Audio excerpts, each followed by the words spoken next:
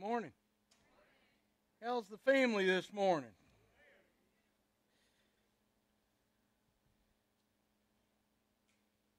Well, it's been an interesting week, hasn't it? The election's over. We no longer have to go through that or worry about that. Actually, it's time to move on to more important things. We need to deal with the issue of vending machines.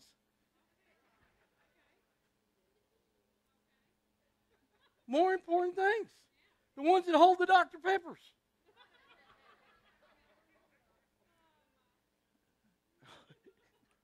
I know you're saying, where's he going with this? Well, some things are more important to some people than they are to others, all right? Let's go to the Lord in prayer. Father God, we come to you this morning, we're just thankful. Father God, we're thankful that you hear our prayers. We're thankful, Father God, that you just show blessing and favor on us here at your church house. And Father, we just thank you for the opportunity to be here. We thank you for the veterans that stepped up and did their part, Father God, that we'd be able to go to the polls and vote. And that we'd be able to stand here and worship to you today. Father, we pray that you be with us. I pray that you just move me over. Put your hand over my mouth, Father God, and what comes out of my mouth be from you, not from me. We ask this in Jesus' holy and precious name. Amen. Well, I have two $1 bills here this morning. I have one that is actually a nice, crisp dollar bill that Lulu actually gave me this morning. There are probably some that are a lot newer that you get from the bank. They don't bend. They're not all beat up or anything like that. And then I have an old one that's all crumpled up, and actually it's torn. I've had them where they've been taped, but this one's got tears in it, and it's old. It's kind of thin. I guess they wear thin after a while, and it's kind of dirty. And as I do most Sundays when I arrive here, as I walk into my office, I put everything on my desk and kind of get things organized. Then I walk out and I visit with the people that are here at that time. Sometimes come up and visit with the band. And once all that's done, then I walk back there to the kitchen and I hand Lulu $1 and I buy me a Dr. Pepper.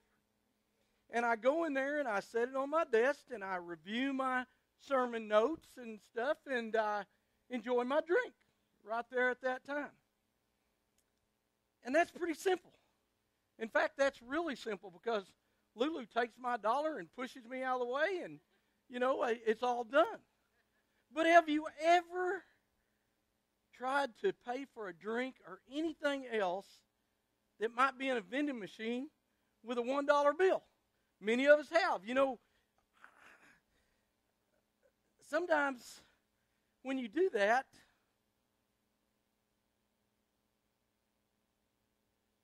it can be very frustrating. It can be very aggravating. You know what I'm talking about. Don't sit there like, what's he talking about? You know what I'm talking about. You go to get something out of a vending machine, and it can be frustrating. Several years ago, vending machines, many years ago, only took coins. They didn't take paper bills. They only took coins. So it was pretty simple. You wound up losing your coins sometimes. You put them in. You didn't get anything back out of it, but they improved it. Now vending machines not only take dollar bills, they also take credit cards. I can't see myself sliding a credit card. I don't know. That just depends on how desperate I am for a Dr. Pepper that time. But now vending machines are very smart. They've improved them. Like I say, you stick $1 in, and it's a whole lot simpler than carrying all that change around in your pocket just to be able to buy something out of a vending machine. And vending machines have everything in them now. I mean, you go to the post office, that's how you get stamps. Sometimes you go to the car wash. That's how you pay to wash your car. But you also, if you're going to buy anything with it, you're going to slide, coins in there to get extra stuff, from towels to spray to go on your tires or scent or whatever you're going to get. And as many of you know, vending machines have candy, they have gum, they have cookies, they have everything. Everything in vending machines. So they had to improve them so everybody quit having to carry that big pocket of change around. And now they improved them so you could use a credit card, but mainly dollar bills. And I thought that was a great deal because everything has increased in price. So, sometimes you wind up, I don't know if you've been to some of these places, but a drink can cost you $2 out of a vending machine. Well, if you carry enough change around, you're going to be leaning to one side, with all that change. So I'm glad that they did improve them, and they did make it where vending machines would take $1. But there's one problem with that gets us all really, really frustrated. You put your dollar bill in there just a little ways in that slot, and it'll just suck it right up in there, and so you're ready to push the button and get your drink. But about the time you get ready to push that button and get the drink, it spits it back out at you. And you go, maybe I did something wrong. So you take the bill, you look at it, you look at the machine, and you make sure George's head is turned the right way. Because you turn it upside down, it'll kick it back out. So you look, you make sure you match up George's head with a little sign, and you slide it back in there. You're ready to get your drink or whatever, and it spits it back out again. And you're saying, okay, wait a minute, something's wrong here. So you look at that dollar bill, and of course, it's an old crumpled dollar bill. So you're going to figure out a way to make it work because it's probably the only one you got at the time. So you straighten out the edges. You know how the little corners get bent down. So you straighten out all the edges. You make sure if it's torn, you put it back. Or you go grab some tape or something. You may have something that's already taped, but you're going to get it where it's better. So you take that bill. You've already straightened out the corners. You're ready to go. You look up there and make sure George's head is the right way, and you slide it right back up in there. And it sucks it up in there, so you know you did it. You're ready to go. About the time you get ready to push that button, it spits it back out again. Now you're getting frustrated. You're thinking, wait a minute. Then you do the old thing. Everybody's done this. You take that dollar bill and you put it up on the edge and you rub it. You know what I'm talking about? Some of you lost. I got this down. You take that dollar bill and you just rub it and pull it and get it flat and straight and crisp, and it's ready to go. Even an old dollar bill, you can straighten it out like that. So you know you got it. You got the edges straightened out. You don't have a bunch of tears. You got it smoothed out where it's perfect. And you slide it up in there, and it takes it right in there. So you know you're good to go till you get up ready to push that button again, and here it comes. You know why they put bars around some of these machines? It spits it back out, and you are just aggravated to know. So you know right now it's not going to take your dollar. So you got two choices. You can either walk away from the machine, thirsty, or you can go find you a crisp dollar bill somewhere and put it in there. So normally that's what you do, or you start digging in your pocket trying to find a better dollar bill, and sure enough, you get a brand new one that's crisp and clean, and you make sure George's little head's the right way, and it'll go right in there, and it takes it. And all you got to do is push the button. Normally, it'll drop you what you want. Sometimes my luck is not looking and making sure the machine's got what I want in it. Any of you done that? Got something you didn't want, and then you go, you want this? So you went through all that frustration for nothing. But any of you that's ever put a bill in a machine and it's rejected, you know what I'm talking about. It kind of gets you a little frustrated because it's hard to understand what the deal is here.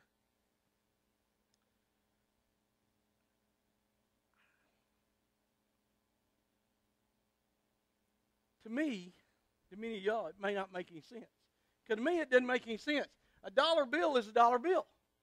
They're all you know what I'm saying? A dollar bill's worth is the same no matter whether it's, it's taped, it's crumpled up, it's torn, it's worn out, any of that, but it's still worth $1.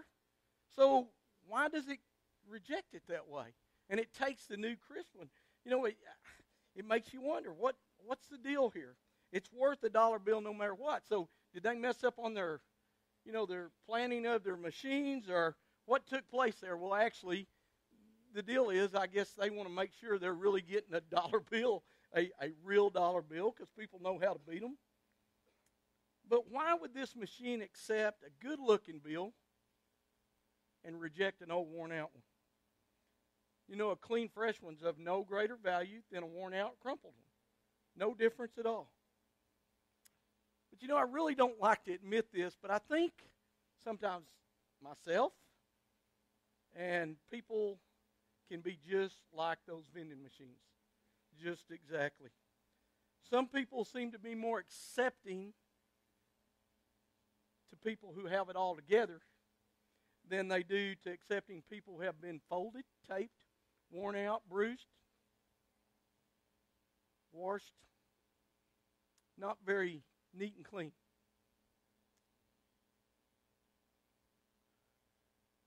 You know, the people that's been through the ringer, you know, they've had it pretty rough.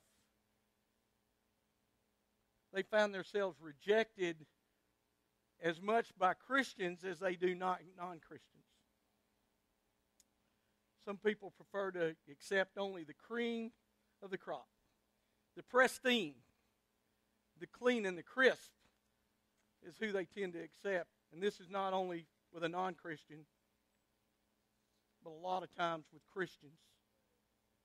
You know, when James was writing to the Christians, he was disturbed at the fact that followers of Christ could show such preferential treatment, partiality, basically. He was amazed that Christians would do that. He refers to a situation where two people come into a church, one wearing really fine, nice clothes, and the other not wearing not such fine clothes, but a little dirty and a little ragged. The one wearing the fine clothes, he's escorted right up to the front. Let's sit right up here in the front with all the elders and with all the important people that are up front. But the one dressed not so nice, they either ask him to leave or put him at the very back in the cheap seats. You know, because they don't think he's good enough to be part of that. And that's what James is trying to point out here. So if you turn with me, we're going to James chapter 2, beginning at verse 1.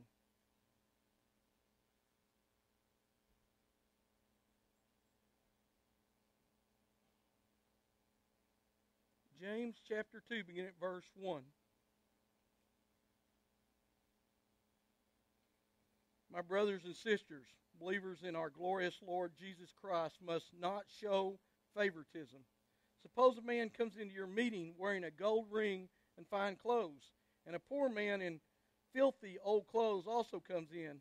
If you show special attention to the man wearing fine clothes and say, "Here's a good seat for you," but say to the poor man, "You stand there or sit on the floor by my feet," have you not discriminated among yourselves and become judges with evil thoughts?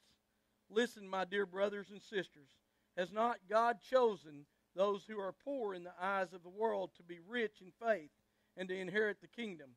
He promised those who loved him. But you have dishonored the poor.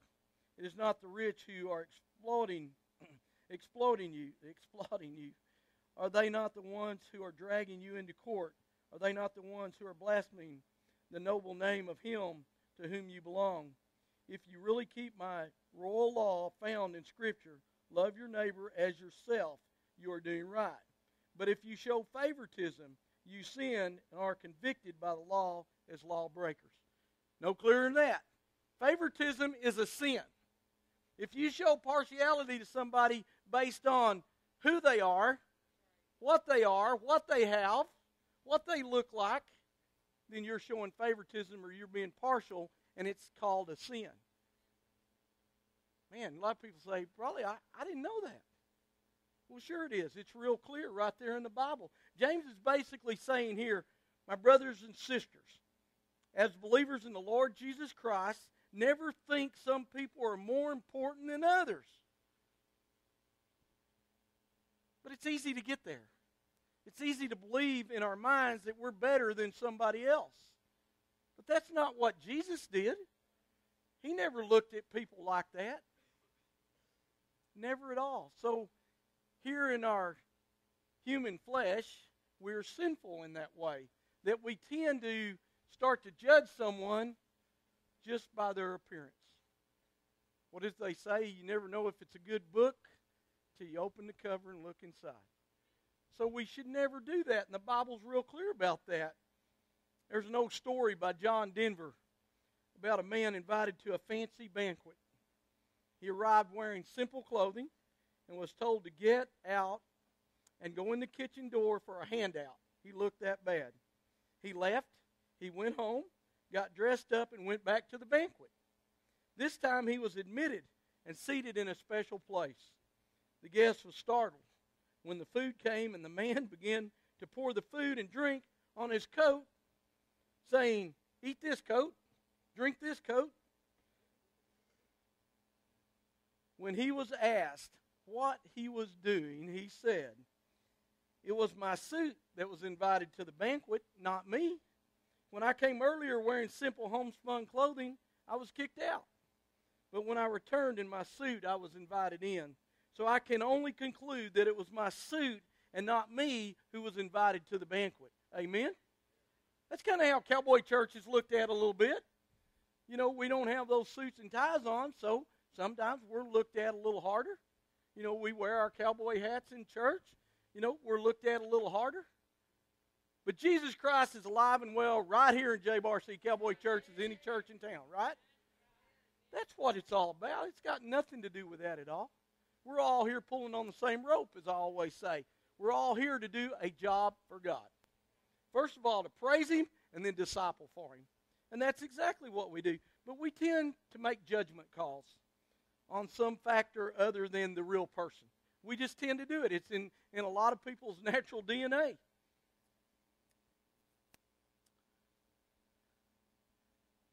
So we wind up committing a sin by showing partiality or favoritism. It happens every day. It happens in the workforce. It happens in our government. It happens in just day-to-day life with family and friends. But Jesus looked at all people the same way. He showed no partiality. It didn't make a difference to Him what an individual looked like, how he dressed, where he lived, what type of work he did, and what worldly possessions he owned. That made no difference to Jesus Christ. He looked at everybody equal. Jesus showed no favoritism in the way that He did not treat one person any better than the other. Man, do we have a long way to go. Turn with me to Luke chapter 10. Begin at verse 25. Many of you know this scripture. Many of you have read this scripture. You've probably heard it preached on several times. But this is a good example of favoritism. Luke chapter 10, begin at verse 25. It says, on one occasion, an expert in the law stood up to test Jesus. "Teacher," he asked, "what must I do to inherit eternal life?" "What is written in the law?" he replied. "How do you read it?" He answered, "Love the Lord your God with all your heart, with all your soul, and with all your strength, and with all your mind, and love your neighbor as yourself." "You have answered correctly," Jesus replied. "Do this, and you will live." But he wanted to justify himself, so he asked Jesus, "And who is my neighbor?" In reply, Jesus said, "A man was going down from Jerusalem to Jericho when he was attacked by robbers. They stripped him of his clothes, beat him, and went away, leaving him half dead. A priest happened to be going down the same road, and when he saw the man, he passed by on the other side. So too, a Levite, when he came to the place and saw him, passed by on the other side. But a Samaritan, as he traveled, came where the man was, and when he saw him, he took pity on him. He went to him and bandaged his wounds, pouring on oil and wine. Then he put the man on his own donkey, brought him to an inn, and took care of him. The next day he took out 2 denarii and gave them to the innkeeper. 'Look after him,' he said, 'and when I return, I will reimburse you for any extra expenses you have.' Which of these 3 do you think was a neighbor to the man who fell into the hands of the robbers?" The expert in the law replied, "The one who had mercy on him." Jesus told him, "Go and do likewise." A priest and a Levite. Now some of you are saying, well, what's a Levite? Well, a Levite was like the assistant to the priest. You know, he had special favors also in the temple. So both of these men, religious leaders, walked completely on the other side of the road away from a guy that had been beaten, almost dead, but he was not clean cut. He wasn't part of the elite or anything like that, so they stayed as far away from him as they could. And Jesus said, who is the most justified in this? And of course, this Samaritan. That's how we get a good Samaritan, right there. You know, that's pretty sad, but that's true. That's exactly what goes on in society because we judge that factor in people from time to time. we're no different sometimes. Even though the priest and the Levite, they saw the man there, they chose to leave him to die. Religious leaders chose to leave a man to die. He wasn't worth anything to them. He was a nobody. They thought he was worth nothing, and that's why they left him there. Where would we be today if Jesus Christ thought we were nothing? We would be in the same mess where people just walked around us, didn't care about us. And that's why we're instructed to be like Jesus, to show the same that he would.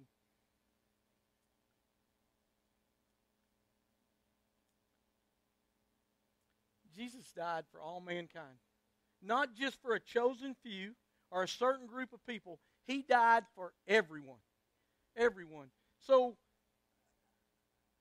he wanted everybody to be equal. And we know the Bible tells us that when we all get to heaven, that's where we're going to be. Every knee will bow.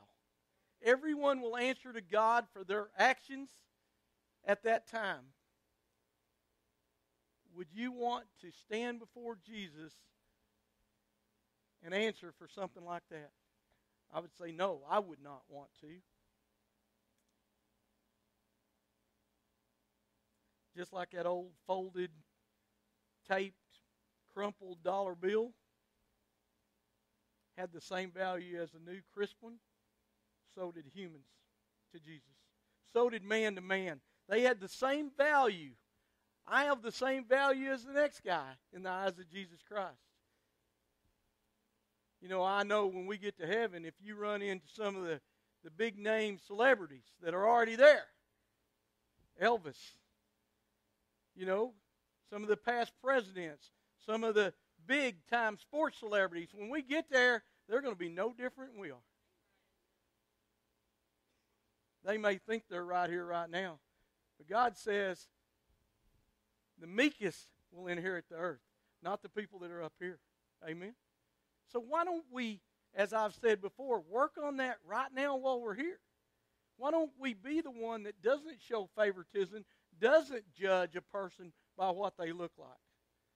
Because God knows the heart. Maybe we need to spend a little bit more time investing in knowing a person, knowing their story, and knowing their heart. That's the only way you can disciple to other people. Romans 12:16 says, live in harmony with one another. Do not be proud, but be willing to associate with people of low position. Amen. Treat everybody equal. You know, forever that I've been coming over here, the people in the church have treated me very, very well. Their hearts are all in the right place. The church has turned around, it's started to grow, and they give some of that credit to me. You know, God used me in a way that would work.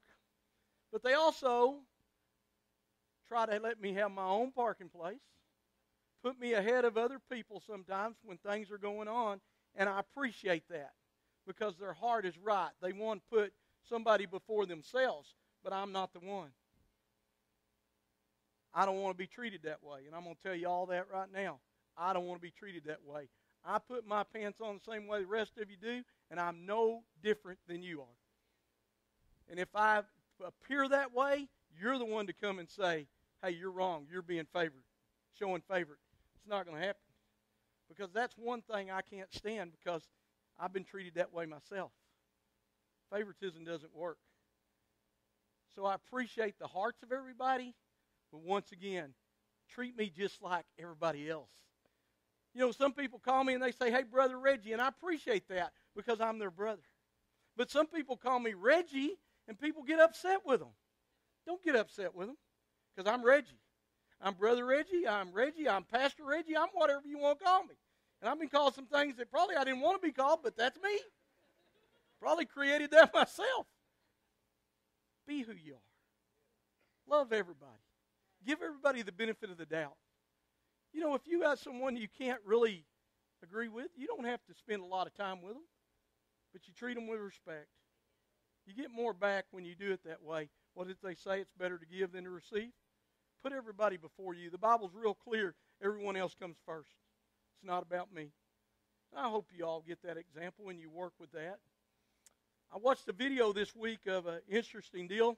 There were some guys that were doing this experiment, and they were going around to different places doing experiments on people and people's personalities. So they went into this really rich town, area of town that it's all the elite. It's all the rich people that have lots of money or they drive nice cars, the whole deal. They parked a car right along the side of the curb, rolled down the windows, and laid three $20 bills up on the dash, left a couple laying down in the seat. And they were going to see how many people in this area would take that money right there in plain sight. The first guy that came along, he looked like he was in upper class. He got out of a real nice car, parked up a few spaces up, walked down the street, saw that money, reached in there and grabbed it and started walking away. Well, the producer went and run him down. Said, hold on. He said, you just took our money out of that car. I said, did you need that for something? He just looked at him and threw the money at him. Figured out he was filming this, so he threw the money at him and he ran away. The next guy that came by had on a three-piece, nice suit and tie. Really looked sharp.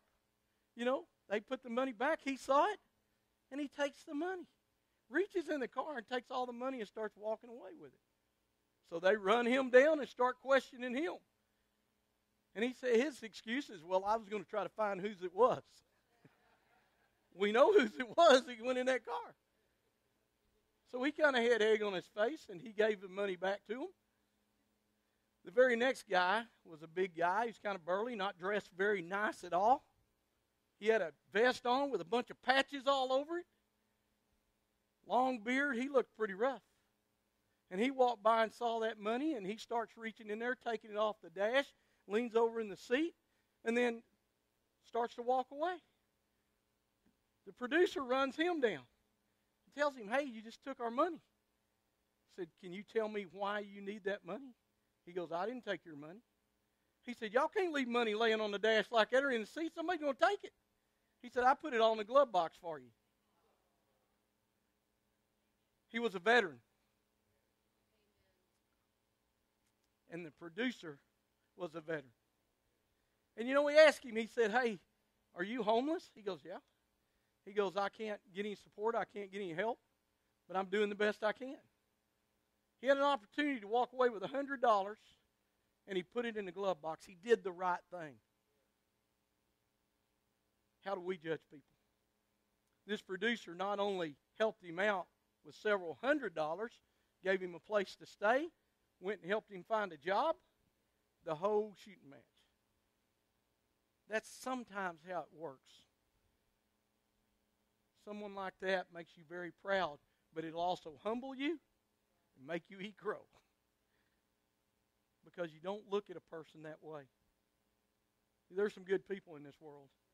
And there's some people with some real messed up ideas. This week's election meant a lot to many of us. The Christian vote showed up in 81% this year. Whether your candidate won or lost. The ones that your candidate won, you're all excited and you're all happy. If your candidate lost, you're not so happy. One thing I asked you to remember. God wants us all to be equal.